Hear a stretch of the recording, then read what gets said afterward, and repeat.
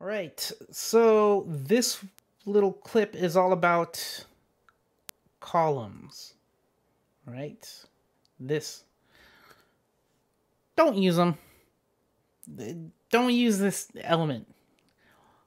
Unless you have users that are stuck in older browsers like Internet Explorer 11. If so, then yeah, go ahead and use this. That's totally fine. Use it.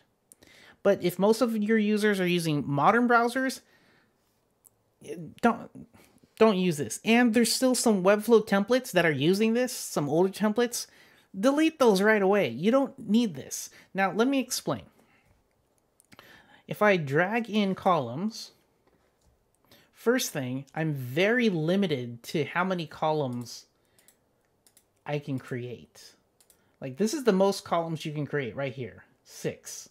What if you want 8? What if you want 7 or 5? I mean, you can do 2, 3, 4, and 6. Is this 5? 1, 2, 3, 4. Yeah, that's 5. Okay, so it can do 5. All right, but like the sizing of it is also very limited. So this is a very old CSS code. All right, this columns element has been in Webflow since the beginning. And you know, times have changed and you don't need to use these. All right, so the actual code, the CSS code it's using is, if I click on one of them and I expanded this to reveal that it's using floats. All right, so CSS float is the old way to go about things.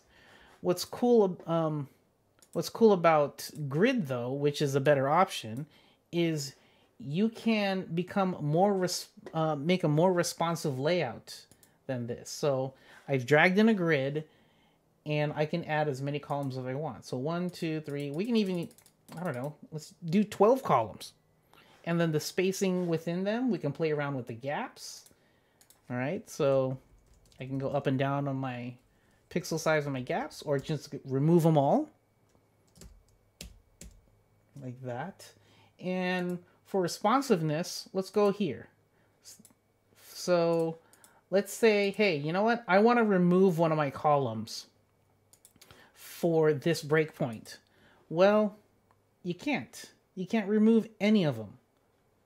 You can only go like the same columns or make it landscape. Right? Whereas grid, you can edit it and say, you know what, I don't need 12 columns. I need only, let's go to 6. So I'm going to delete each of the column. And there we go. Now we're at 6.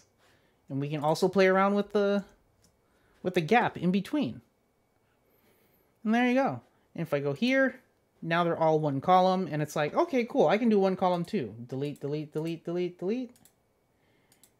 And there you go. So columns only use for IE11 type browsers, and for everything else, use grid. And if you see columns anywhere in your template, immediately remove them or replace them with grid, because you get more options and it's more for the modern browser.